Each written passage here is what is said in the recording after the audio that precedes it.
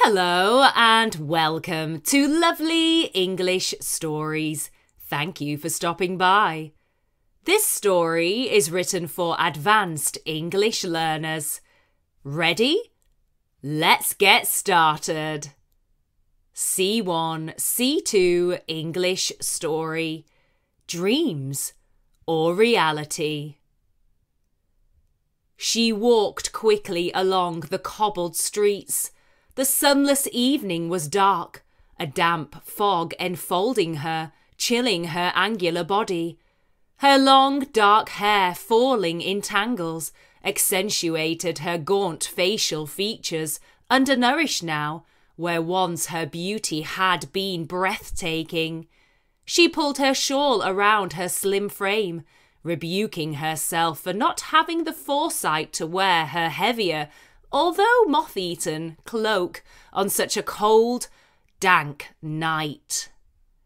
She could barely see in front of her, but she walked slowly, her steps heavy on the muddy road, aware of the darkness surrounding her like a spreading shadow of gloom. She must reach her destination before night fell, and the remaining light slithered away, relinquishing its claim to the rayless shadows. She was vaguely aware of the faint sound of footsteps behind her, and though the evening was cold and inhospitable, it was the chill of fear which froze her quivering flesh. She knew of the terror of these streets and their sinister history. She hurried on, afraid now. She listened with greater intensity. All was still. Was she imagining that she was being followed? A shiver touched her. Had she not been warned of the evil which threatened her? She reached the bridge. The murky water below was swirling in its confined depths. The fog thickened, sodden in its intensity, engulfing her and obscuring her vision. Her whole being was filled with dread. She hesitated, heart pounding. Why did she suffer this sense of foreboding? Any other evening she would have felt apprehensive, as she did not enjoy being out in the city after sunset, but not as uneasy and unnerved as she did then. A feeling of dread crept up from the pit of her stomach. Shadows and echoes played on her senses, warping the shapes and sounds around her. All was dark and ominous. Her way was lost in the fog-covered landscape. She tried to calm her panic, but was paralysed to the spot by fear. Her body screamed, but no sound came. Mary was afraid. Her mother slept alone, and night after night she listened anxiously to her screams, chilling and alarming in equal measure. The nightmares began some time ago, and Mary was unable to ascertain why her mother suffered from these nocturnal terrors. Perturbed, she crept soundlessly to her mother's bedroom, although nothing was amiss, and she now slumbered fitfully on. Mary was unnerved. She resolved that she would speak to her mother in the morning and try to establish why she was experiencing such torment. As dawn broke and the sun rose like a canopy of gold bringing light and hope, Mary reflected on the previous night's occurrence. She had been unable to calm her anxiety and had slept poorly. Soon, her mother would rise and encourage her to speak of the reasons why she was so troubled. During breakfast, as they talked, it transpired that Mary's mother endured the nightly ordeal of terrible dreams. Although she appeared as the central figure, the time frame regressed by 2 centuries.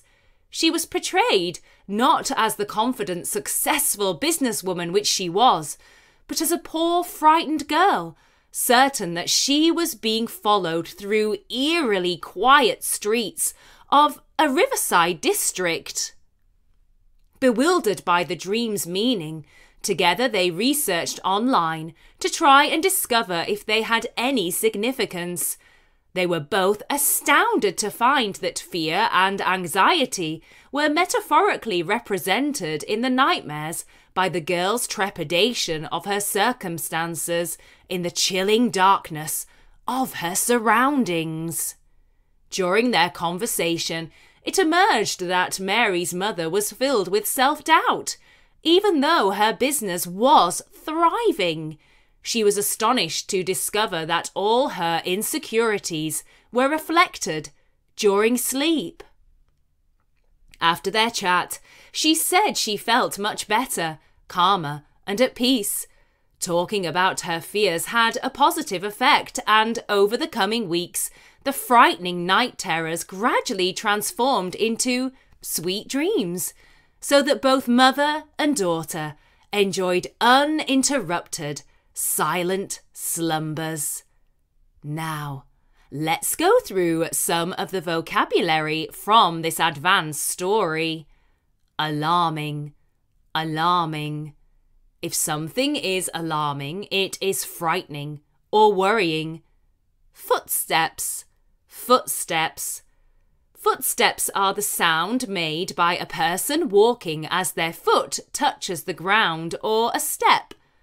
Occurrence, occurrence. We don't pronounce this occurrence, it's occurrence, and that's something that happens. Resolved, resolved. Resolved is determined to do something. Significance, significance. Significance is the importance that something has because it affects other things. Thriving, thriving. If something is thriving, it is growing, developing, or being successful. Confined, confined. A confined space is so small that you cannot move around in it easily. Dread. To dread. To dread is to feel very worried about something that might happen or something that is perhaps going to happen. Echo. Echo. An echo is a sound that is heard after it has been reflected off a surface, such as a wall or a cliff. Insecurity. Insecurity. Insecurity is to lack confidence in something. Intensity. Intensity is the quality of being felt strongly or having a very strong effect. Ordeal. Ordeal. An ordeal is a very unpleasant and painful, or perhaps a difficult experience. Portray. To portray. To portray is to represent or describe someone or something in perhaps a painting, film, book, or other artistic work. Accentuated. Accentuated. To accentuate something is to emphasize a particular feature or to make something more noticeable. Engulf. To engulf. To engulf is to surround and cover something or perhaps someone completely. Rebuke. To rebuke. To rebuke is to speak angrily to someone because you disapprove of what they have said or done. Perturbed. Perturbed. Perturbed is to be worried. Vaguely. Vaguely is in a way that is not clear.